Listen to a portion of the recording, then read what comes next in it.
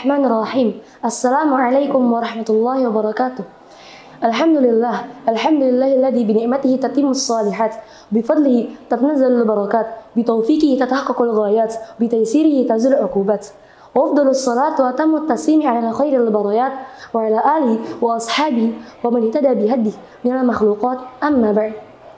Sahabat AMAL TV yang dirahmati Allah, pastinya kalian pernah mendengar salah satu sabda Rasulullah SAW tentang wajibnya menuntut ilmu, yaitu talabul ilmi faridatun ala kulli muslim. Menuntut ilmu itu hukumnya wajib bagi setiap muslim. Hadis riwayat muttafaq alaih. Allah juga telah menurunkan firman-Nya pada surat Al-Baqarah ayat 63 yang berbunyi, A'udzu billahi minasyaitonir rajim. Khudzu ma atainakum biquwwatin wadhkuru ma fihi la'allakum tattaqun. Pegang teguhlah apa-apa yang kami berikan kepada kalian, dan ingatlah apa-apa yang ada di dalamnya, agar kalian bertakwa. Sungguh maha benar Allah atas segala firman-Nya. Pada ayat tersebut, Allah menyebutkan dua pokok utama untuk merealisasikan ketakwaan serta menguatkannya. Apakah itu? Yang pertama adalah khudzu ma atainakum biquwwah. Pegang teguhlah apa-apa yang kami berikan kepada kalian. Maksud dari ayat itu adalah bahwa Allah menyeru hamba-hambanya yang beriman untuk berpegang teguh pada hukum syariat Allah. Termasuk ma'atainakum di sini adalah Al-Quran yang berupa kalam Allah. Berpegang teguh itu sendiri bermakna benar-benar meyakininya dengan mempelajarinya serta mengamalkannya. Yang kedua adalah wadhkuru ma fihi, yang artinya dan ingatlah apa-apa yang ada di dalamnya. Makna dari kalimat ingatlah adalah pelajarilah dan serulah yang lainnya.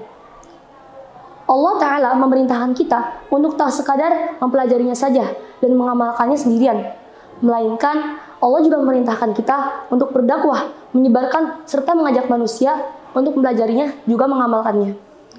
Sehingga dari sinilah akan terrealisasi sebuah masyarakat yang bertakwa dan seorang hamba mampu meraih ridho Tuhannya. Secara garis besar, Allah memerintahkan kita sebagai seorang muslim untuk berpegang teguh pada ajarannya. Dengan cara apa? Dengan mempelajarinya disertai pengamalan. Ada sebuah perkataan hikmah mengenai hal ini. Ilmu tanpa pengamalan itu bagaikan pohon tanpa berbuah. Dan tugas kita pula lah sebagai sebaik-baiknya umat untuk berdakwah, yaitu mengajak manusia untuk sama-sama berada di atas jalan yang Allah ridhoi. Pada kesimpulannya, orang yang memiliki ilmu namun dia tidak mengamalkan ilmunya, maka sama saja berarti dia telah menyia-nyiakan ilmunya. Sementara orang yang dia mengamalkan sesuatu tanpa mengetahui dahulu ilmunya, maka amalannya tertolak. Karena ilmu, amal, dan dakwah adalah kunci utama untuk mewujudkan ketakwaan pada tiap individu masyarakat, sehingga ridha Allah itu dapat diraih. Untuk itu, marilah kita sama-sama berjuang dalam menuntut ilmu. Bukankah Imam Syafi'i pernah berkata, lebih baik untuk merasakan lelahnya menuntut ilmu daripada pahitnya kebodohan. Dan tak cukup sampai di situ. Kita juga harus mengamalkan apa-apa yang sudah kita pelajari sebagai bentuk penjagaan terhadap ilmu agar ilmunya tidak sia-sia. Kemudian kita sebarkan apa-apa yang sudah kita pelajari itu, apa-apa yang bermanfaat itu agar orang lain pun tahu.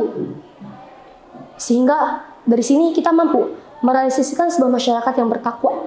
Selain itu, karena tujuan hidup kita adalah meraih ridha Allah, maka dengan mengamalkan ayat 63 pada surat Al-Baqarah ini, yaitu mempelajari, mengamalkan, serta menyebarkan syariat dan hukum-hukum Allah, insya Allah ridha Allah itu dapat kita raih, asalkan niat kita ikhlas lillahi ta'ala.